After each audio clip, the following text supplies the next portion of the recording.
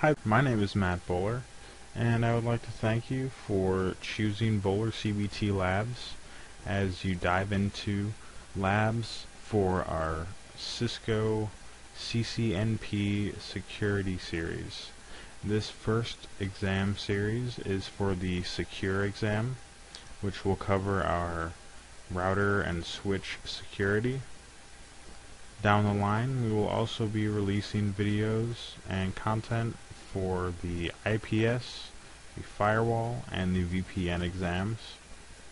But to get started here, we'll be covering topics that are part of the Cisco exam, the first book that was to be released in 2011, part of the CCNP Security track.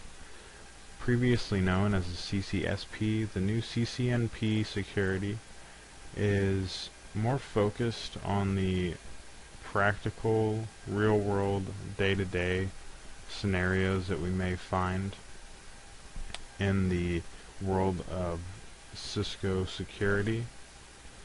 And a lot of the technologies that we see are actually part of the CCNA security.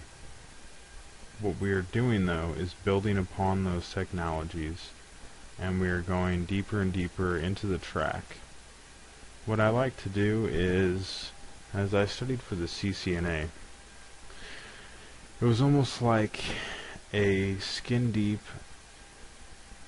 look into the technologies, but you covered a very, very wide variety and expanse of technologies. So you got just about skin deep into a ton of different topics.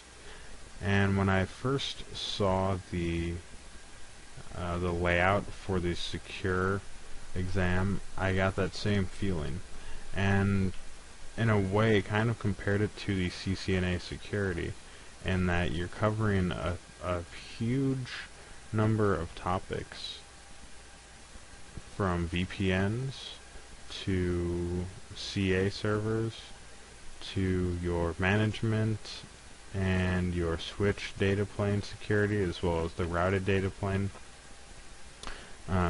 So you have these different areas of the Cisco world that you're covering, and it's at the switch and router level. So we have several topics that could be applied at both your ASA level and also at a router or switch. So there will be a lot of VPN labs that will cover site-to-site VPNs, dynamic multipoint VPNs, get VPNs, as well as EZVPNs.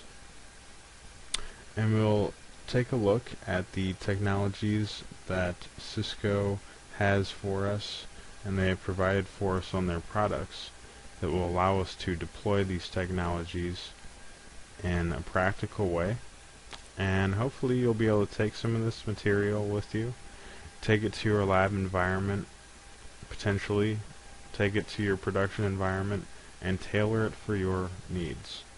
This is also a great resource for the exam. If you happen to be studying for a certification exam, I would highly recommend you hitting the lab environment extensively, because Cisco does not pull punches when it comes to the exam environment and testing you on the practical side of things as well. They have a certain way that they would like to see their technology implemented, and I have done my best to follow their guidelines, used a lot of references and personal experience that I have through the past here, and built these labs around the foundation topics that can be found within not only the Cisco Press documentation, but also the documentation that you can find on their website. So if at any time you have any questions or need to get a little bit deeper into a specific topic, Cisco.com, great resource there. They've got white papers, they've got command references, and all of that can be accessed at any time. So don't hesitate to check that out, and definitely hit the lab. I know I can't I cannot stress that enough.